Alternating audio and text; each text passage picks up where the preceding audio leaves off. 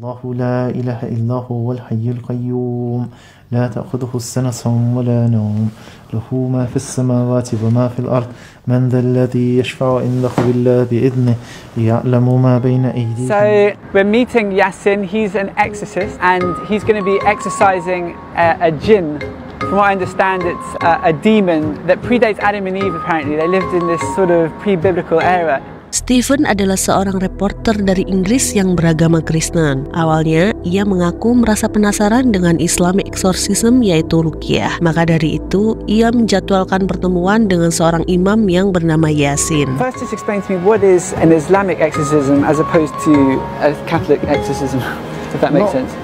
That much difference actually. Okay. Like the Catholics will recite their prayer, we recite our prayer, and the prayers are actually very similar. Okay. And you'll see probably abnormal reactions within the person. And so what would indicate that something is a jinn and not sort of a mental health problem? So that's the whole thing. Is it a jinn? Okay, for us, even that is questionable. We've seen so many videos of these ruqyah people just utterly talking nonsense. Right, we can show you some videos, and it's totally superstitious. Okay. And Islam kind of like came to remove superstitious beliefs. Yeah. Okay. I mean, do you believe in jinns? Do you believe in... We believe in jinns. Okay, but do they actually necessarily possess people? Okay. That's another question. Okay.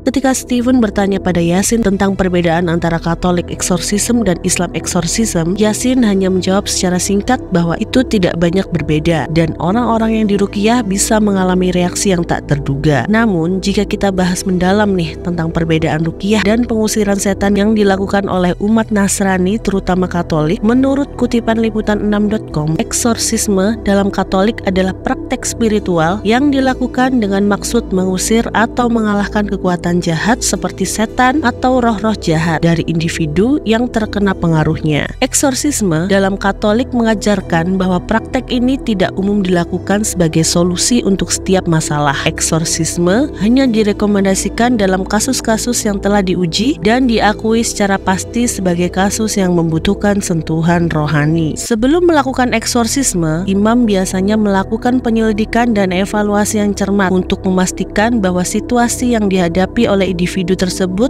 memang berkaitan dengan pengaruh kekuatan jahat. Seorang romo juga menjelaskan bahwa Vatikan telah membuka pelatihan untuk eksorsisme ini. Pendidikan eksorsisme ini setara dengan universitas. Lalu apa perbedaannya dengan pengusiran setan dalam Islam yang biasa disebut ruqyah? Dalam Wikipedia disebutkan bahwa ruqyah adalah metode penyembuhan dengan cara mendoakan pada orang yang sakit akibat dari ain atau mata hasad, sengatan hewan, bisa, sihir, rasa sakit, gila, kerasukan, dan gangguan jin. Dapat disimpulkan, ruqyah tidak hanya sebatas untuk pengusiran setan atau jin dalam diri seseorang atau sebuah tempat, tapi ruqyah juga dapat dilakukan untuk menyembuhkan suatu penyakit. Sedangkan makna ruqyah secara etimologi syariat adalah doa dan bacaan-bacaan yang mengandung permintaan tolong dan perlindungan kepada Allah Subhanahu wa Ta'ala untuk mencegah atau mengobati bala dan penyakit. Tentunya ruqyah yang paling utama adalah doa dan bacaan yang bersumber dari Al-Quran. Tapi beda halnya dengan mantra yang diucapkan para dukun. Ini disebut juga ruqyah syirkiyah yang dipraktekkan dengan menggunakan bacaan dan cara yang tidak diajarkan Al-Quran. Lalu bagaimana jika seorang non-muslim melakukan praktek eksorsisme Islam dengan bacaan-bacaan Al-Quran? Kita lanjutkan ke kisah Stephan. Yasin menjelaskan bahwa banyak praktisi ruqyah di Inggris meyakinkan pasiennya untuk percaya bahwa mereka dihuni oleh jin dan memungut biaya yang sangat mahal untuk jasa mereka. Menurut Yasin, hal ini lebih baik dilihat secara lebih netral sebagai kepribadian bahaya yang menyebabkan penyakit spiritual seperti depresi atau keinginan bunuh diri, dan bahwa membaca ayat-ayat Al-Quran atau Alkitab dapat mengusir mereka. So I'm going to actually get you involved. Okay. Okay, so Rod, do you want to just lie down? Bismillah. And just watch this. Okay, just relax. Okay. أعوذ بالله من الشيطان الرجيم الأرض ولا في السماء وهو السميع العليم. You're better off typing him. أعوذ بالله من الشيطان الرجيم أعوذ بالله من الشيطان الرجيم أعوذ بكلمات الله التامة من شر ما خلق مالك يوم الدين إياك نعبد وإياك نستعين اهدنا الصراط المستقيم صراط الذين أنعمت عليهم غير المغضوب عليهم ولا الضالين. Should we press there now? Go. There you go. Okay. Go. Keep pressing. What am I looking for?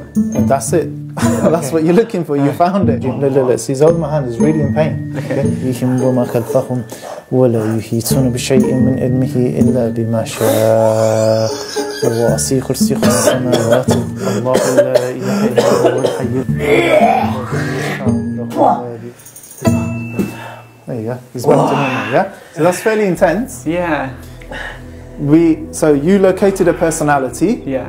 I've shown you how to remove this personality. I see. That's what you were looking for. I was a bit confused. So the personality was localized in the stomach. Yeah, exactly. At the area of affliction. So anyone who has multiple personality disorder, inverted commas, we can more or less locate that personality and extract it in this manner. What's interesting for me is your, this scientific, I won't call it skeptical approach. So you're looking for some kind of rational foundation for what's going on. But there's definitely a superstitious element to what I'm seeing. I mean, it looks very much to me like you're pulling a demon out of this guy. Do you have an explanation? What is it for you? What is it? What's inside you? I don't know.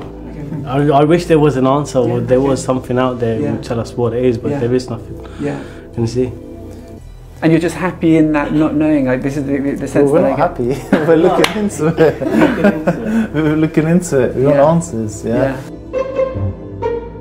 Lewat video ini, Yasin ingin menghilangkan unsur tahayul dari proses ruqyah yang dilakukan. Ia percaya bahwa kata-kata dalam Al-Quran memiliki kekuatan yang sangat besar. Dia ingin membuktikan bahwa siapapun dapat menemukan kepribadian-kepribadian itu dan dapat mengusirnya dengan doa. Bahkan untuk orang-orang yang tidak percaya dan hanya menilai segala hal secara ilmiah seperti Stephan. Yasin juga berharap ini akan meruntuhkan semua praktisi ruqyah yang tidak bermoral, yang memungut biaya langit hanya untuk layanan mereka. Inilah tujuan mengapa Yasin setuju untuk bertemu Stephan. Dia ingin melihat apakah Stephan juga bereaksi ketika diruqyah. Allahu la ilaha illa huwal hayyul qayyum la ta'khudhuhu sinatun wa la nawm lahu ma fis samawati wa ma fil ard man dhal ladhi yashfa'u indahu illa bi idnihi ya'lamu ma bayna aydihim wa ma khalfahum wa la yuhituna bi shay'in min wasi'i kursiyyi as-samawati wal ard. Cameraman, would you like to press your friend?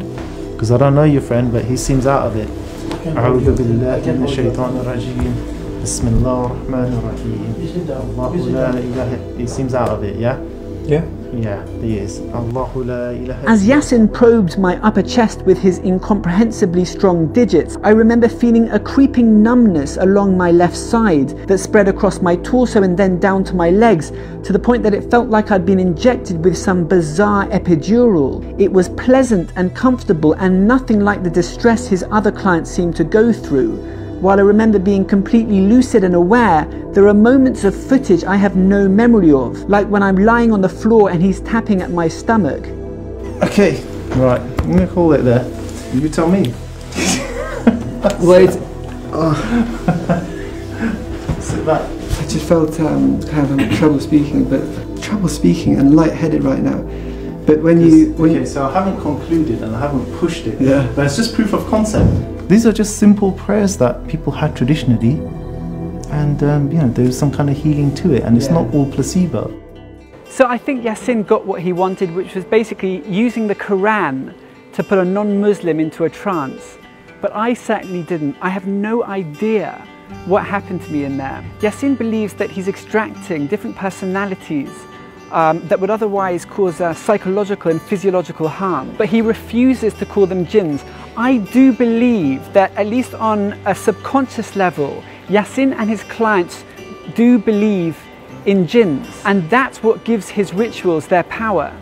But that still doesn't explain what happened to me. Either way, I think there's a lot we can learn from these archaic medieval rituals if we study and explore them objectively and impartially, without all that superstitious baggage, to understand what's driving all those reactions in people, to understand what's happening to them. So that's it. I'm going to go home, I'm going to watch all this footage again, and I'm going to try and see what happened to me in there.